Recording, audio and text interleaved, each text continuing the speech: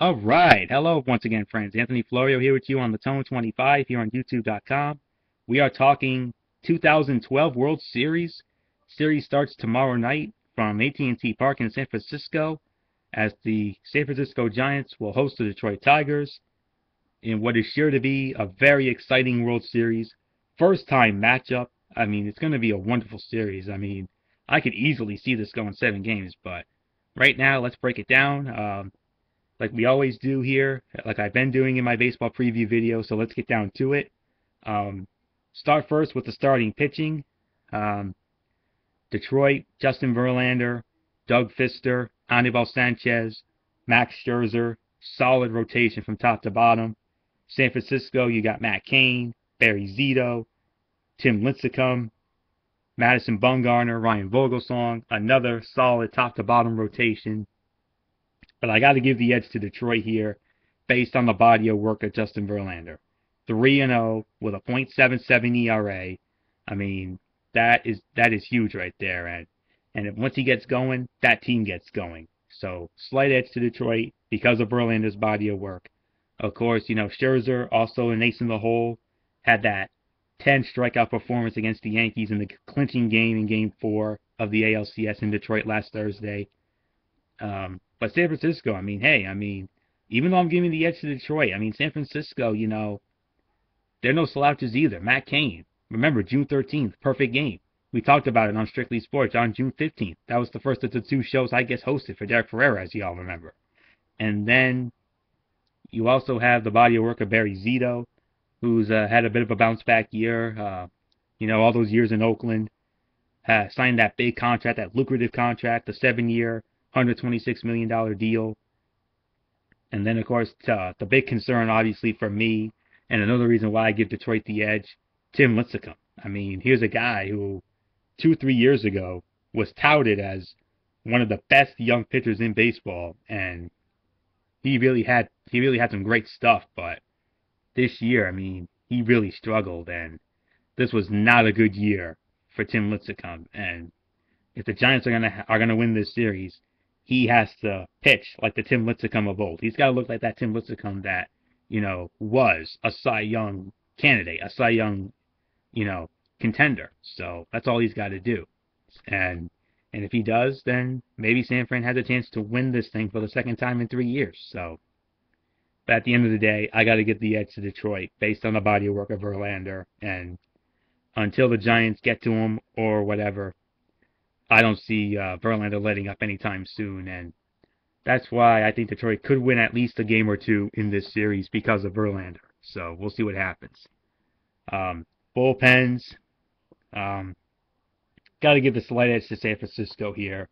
I mean, Sergio Romo, I mean, assuming the closer role now because of Brian Wilson, Fear the Beard, going down with an injury that cost him his season, and I think he's done a fantastic job filling in, and he got the final outs last night in Game 7, even though it was a 9-0 rout. As we all know, a dud Game 7, which is, I have to be honest, pointless, unnecessary, unacceptable, inexcusable, the rest. So when it comes to Game 7, I want a 5-star classic, and last night's Game 7 with St. Louis and San Fran was anything but a 5-star classic. It was an absolute dud from start to finish. So, just my honest opinion, had to get that off my chest, but anyways, you go to Detroit's bullpen. Jose Valverde had that disastrous outing Game 1 of the ALCS against the Yankees. Had a 4-0 lead in the ninth inning, and then he choked it away with letting up those two-run home runs to Ichiro and then to Raul Ibanez. And I think the Giants' bullpen has been just a smidgen better than Detroit's, even though their body of work has been great as well. Phil Koch, who came in and took over the closer role for Valverde. Great managerial decision by Jim Leyland. Bold decision, and he stuck to his guns, and it paid off. And he got the final outs against the Yankees. He was a former Yankee, and he stuck it to his former team. So I don't know what else there is to say. But at the end of the day, based on the body of work, I have to give the Giants bullpen a little bit of an edge here as far as that category goes. Starting offenses, I mean, both teams are loaded from top to bottom. Detroit, Miguel Cabrera, a Triple Crown winner, first time since 1967. Carl Yastrzemski, Boston Red Sox, impossible dream team. You know, that was the last time it happened before this year. Never thought I'd see that in my lifetime, and I'm so glad I got to see that. I can now say, in my lifetime, I got to see somebody win a triple crown, and that's pretty damn special. Um, Now, if only I can see it happen in the world of horse racing, even though I'm not a big horse racing guy, but story for another day. But um, look at Prince Fielder, who they acquired from Milwaukee in the off season. Producing his powerful numbers as well, like he's always done. Finally in the big dance, he came up a little short last year with the Milwaukee Brewers, losing to the St. Louis Cardinals in 6 games, as we all remember. And how sweet it was for him to catch that final out against the Yankees in the ALCS. I mean, that had to have been a gratifying moment for him, maybe the most gratifying moment of his career. That is, unless he wins a World Series ring. So, which his father, Cecil Fielder, did for the Yankees in 1996 against the Atlanta Braves. Sorry, Fletcher, I had to bring that up, but Michael Fletcher, big Braves fan. Of course, the Yankees won that series in six. Cecil Fielder was on that team, and he got his ring. So, and how fitting it would be for Prince Fielder to win a ring with the team that his father played for and had so many great years with. Um, but we'll see what happens. But he is awesome. We all know that.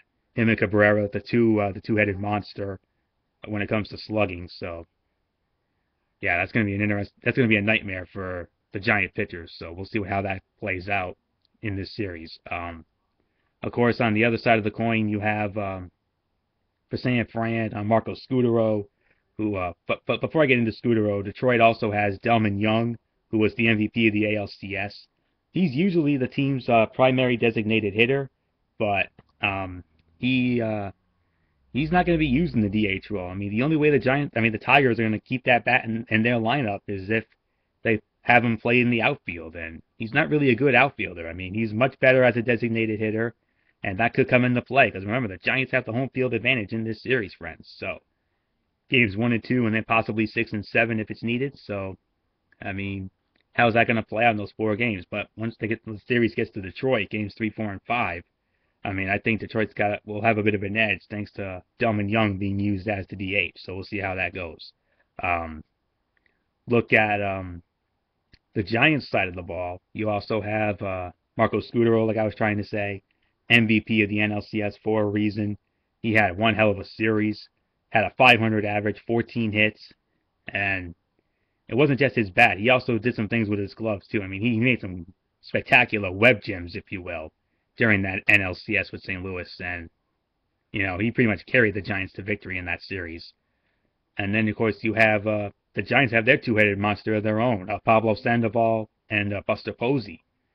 I mean, did some great things against Cincinnati in the NLDS, the division series, but when it came to the NLCS, didn't really do all that much. So if the Giants are going to win this series, they have to get going, just like Cabrera and Fielder have to get going for Detroit in order for them to win their first World Series since 1984. The Blechy Boys team, Alan Trammell, Lou Whitaker, Kirk Gibson, and of course Jack Morris was also on that team as well. And the late great Sparky Anderson, God rest his soul, manager of that team. And yeah, so that's just interesting observation I had to come up with there. So I mean, it's going to be very interesting to see how the batting turns out. But I mean, it's really tough. I mean, I might just have to give this a draw. I mean, both teams are stacked offensively. I really can't pick one over the other. But whoever has the more timelier hits and the more clutch plays, that's who's going to win this series. Managers, Jim Leyland, Bruce Bochy. I mean, Leyland obviously has the experience edge. Both managers have won World Series. Leyland with the Marlins in '97, and Bochy leading the Giants to the World Series just 2 years ago. So, yeah. So now it's time. Who wins this series? Very tough to call, not going to lie. Behind the scenes last night after the Wrestling Forum, Michael Bullock told me that he likes the Detroit Tigers to win this series in 6 games. Bold pick, Nomar, I'll give you that. But at the end of the day, I got to go with the San Francisco Giants in this series. I mean, they've won it more recently.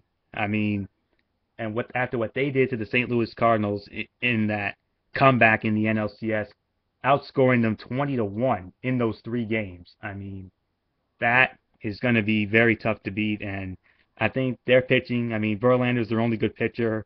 And I think, ultimately San Fran's going to have enough firepower to win this series. I say the Giants win this series in 6 games and win their second World Series in the last 3 years.